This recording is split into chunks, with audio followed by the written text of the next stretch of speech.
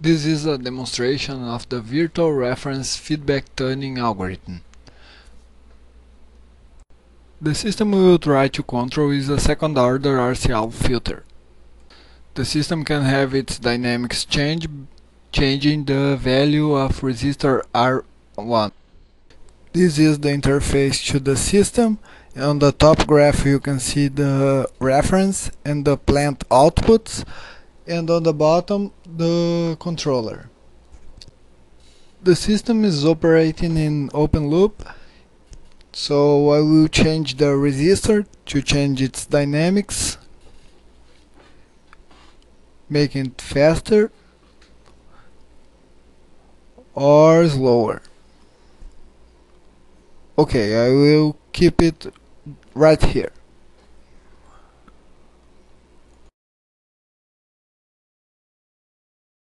Now let's try to manually adjust the PID loop.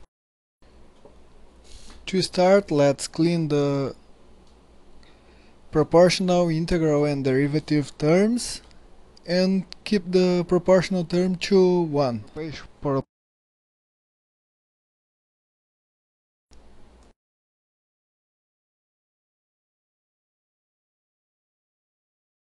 Let's run in closed loop. Okay, there is a big error in the response. Let's increase the value, the proportional value. That's not so good. Let's step down a little bit to do some integral term. I think that is too much. Now we'll just change the values to try to get a better response. You can skip this part if you want. As you can see, it's a iterative process. It can take a while, but we are getting there. Now let's try the VRFT method. Now I am back at the open loop configuration, and I will activate the VRFT algorithm. Now it's generating some parameters based on this experiment. Here you can see a plot of some of the parameters. Okay, let's try to run with some of this. Let's keep this one and go. Closed loop. It's a nice and slow step response.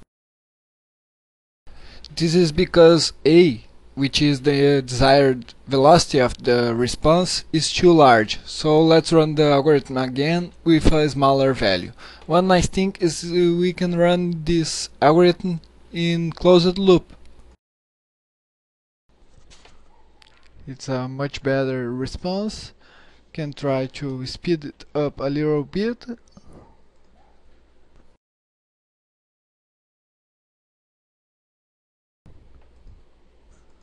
Let's collect some data on open loop configuration.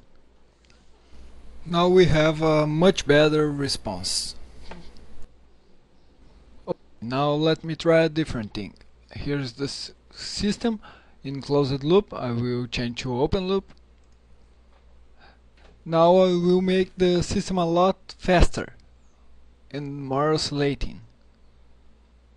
Okay, let's see the closed loop response. It's a lot worse, but we can run the algorithm again to compensate for the system change. It's generating new parameters. Now let's use it. Different system, almost the same response.